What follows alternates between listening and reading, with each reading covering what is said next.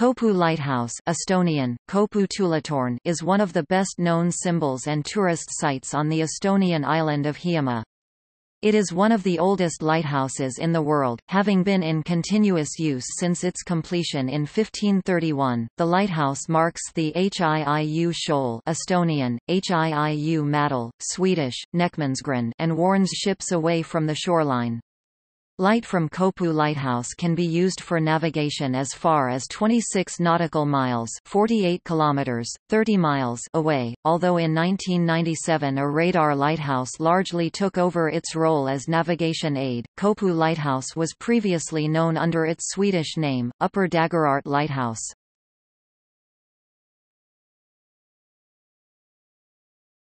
Topic: Design and location. The lighthouse is built at the top of the highest hillock of Hiiumaa Island, Tornimägi English, Tower Hill, 68 meters (223 feet). The height of the building itself is 36 meters (118 feet), and the light is 102.6 meters (337 feet) above sea level, making it the highest coastal light on the Baltic Sea. Kõpu Lighthouse has the shape of a square prism, with massive counterforts in the directions of principal divisions of the compass. The tower is laid solely of stone up to the height of 24 meters (79 feet).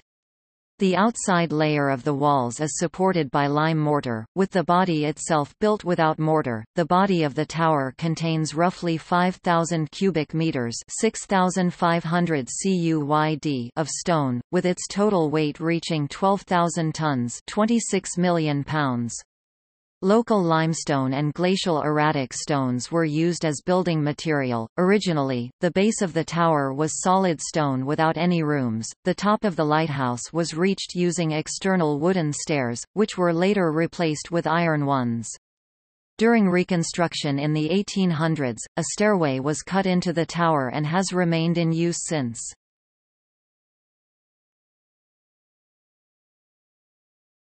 Topic: Construction and history.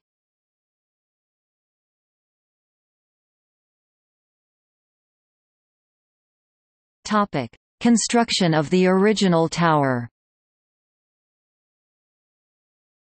The most important east-west shipping lane in the Baltic Sea passed the Hiiu sandbank.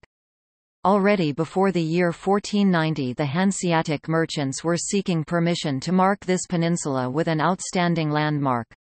Around 1490 they asked the Bishop of Bishopric of Osselwick to let them build a landmark on the Kõpu Peninsula which was under the bishop's control. This action had no real results. At a meeting of the Hanseatic League in Lübeck in 1499, they applied once more to the bishop for permission to build a beacon. On 20 April 1500 Bishop Johannes III Orges John Orges agreed to allow a massive stone pillar without any openings. To cover the building costs, Tallinn City Council had to establish a special lighthouse tax until the sum was complete. Building of the beacon was supposed to start in the summer of 1500, but the building was stopped when Walter von Plettenberg, master of the Livonian Order, started a war which lasted until 1503. In the spring of 1504, purchase and delivery of the building materials began, but in the autumn of the same year the plague broke out, stopping the work once more.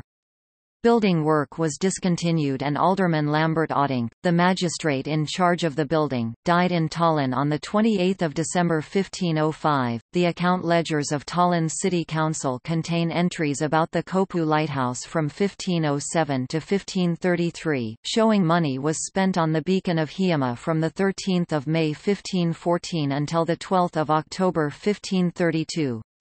The amounts show the majority of the work took place from 1514 to 1519, later there are only a couple of bigger expenditures on the beacon. A fire was first lit in the autumn of 1531, it was simply a bonfire on top of the tower. The 20-meter high 66 feet and 8-meter wide 26 feet tower was visible on a clear day up to 20 kilometers 12 miles offshore.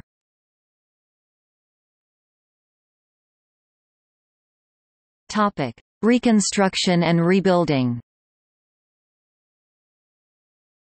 In August 1649 a wooden staircase was built to the outside wall of the tower and an open iron fire grate affixed to the top.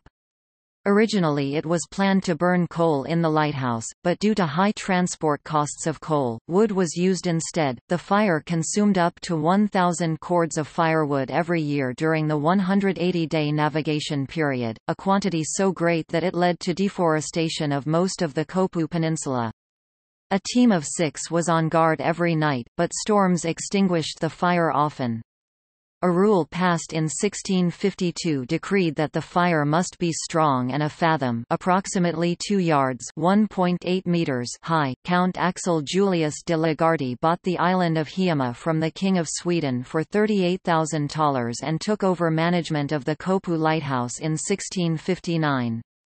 He had its height extended to 35.6 meters (117 feet) and the wooden stairs replaced with an iron staircase.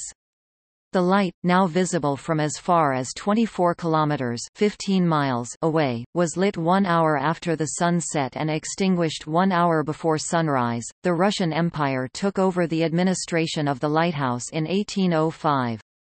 Major reconstruction of the tower began in 1810. A stone staircase was cut to the southern counterfort plus a room large enough for a team of 6 men.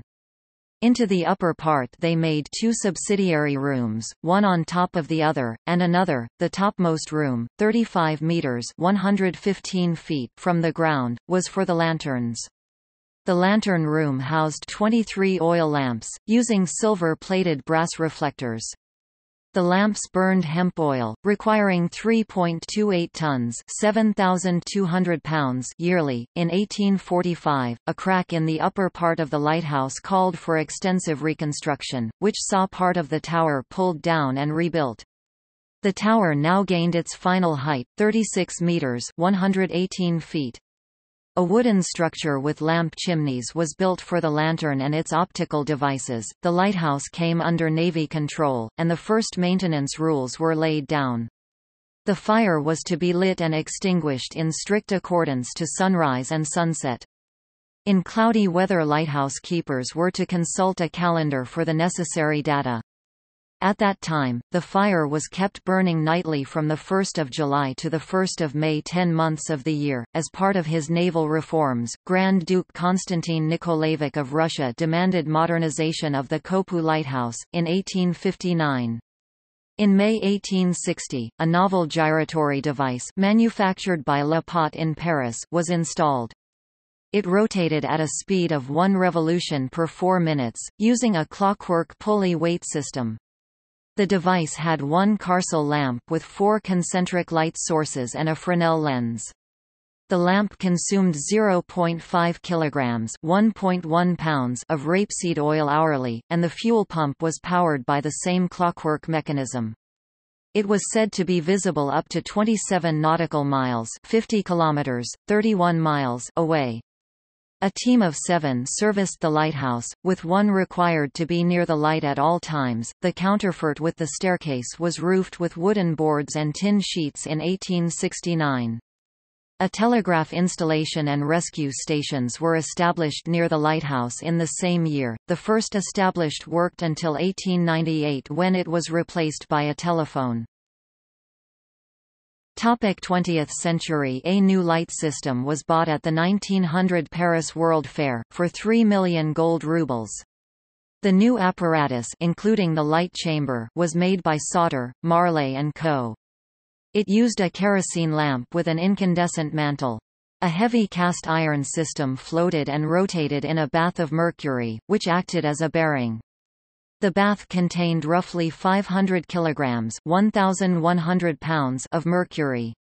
The poisonous mercury from the lighthouse was used for decades by children in the surrounding villages for playing. The light system was set in rotation by a suspended 400 kilograms (880 pounds) load. It needed to be rewound every 2 hours. It was installed during repairs of 1901. In 1939, the lighthouse underwent major repairs for its anniversary. As part of those renovations, the tower was painted with high-quality oil paint, which became the main contributor to the deterioration of the tower in subsequent decades. Thick waterproof layers of paint did not allow the limestone to dry. The mortar began to deteriorate rapidly. The lighthouse was connected to the electricity grid in 1940. German bombers targeted the lighthouse in August 1941, though only the lantern structure and optical system were destroyed. After World War II, various optical systems were tested. Kohler generators were installed in 1949 along with the stationary electric light system. A new rotating light system EMV3 was installed in 1963, making the lighthouse fully automated. It was in use until 1982, when an experimental EMV930M system made in Ukraine was installed. The rotation mechanism of the optical system is a novel solution. There are no electric motors, it uses a revolving magnetic field instead. The optics brought a 600 to 800-fold increase to the efficiency of the light radiated by a 1 kW quartz lamp. The same light system is still in use. Due to the progressing deterioration, the lighthouse underwent frequent repairs. Major repairs were in 1957, 1970, 1979 to 1981 and a major overhaul in 1982. The walls crumbled partially during the 1980s. To stop the deterioration, a 15 cm (5.9 in) thick reinforced concrete dress was built to support the foundation and walls 1989–1990. Small air channels were left in the concrete. The top of the lighthouse was renovated in 2001.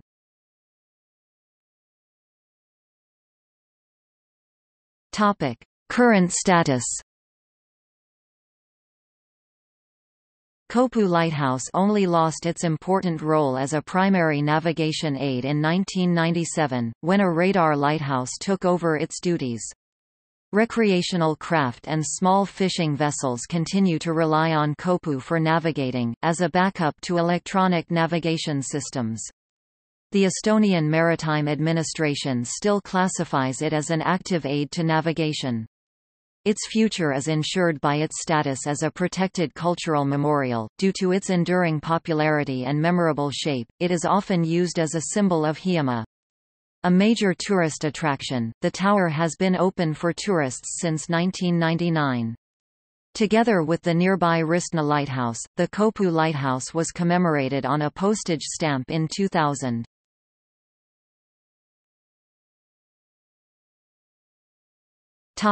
See also: Hiiu County, Hiiu Parish, List of lighthouses in Estonia. Notes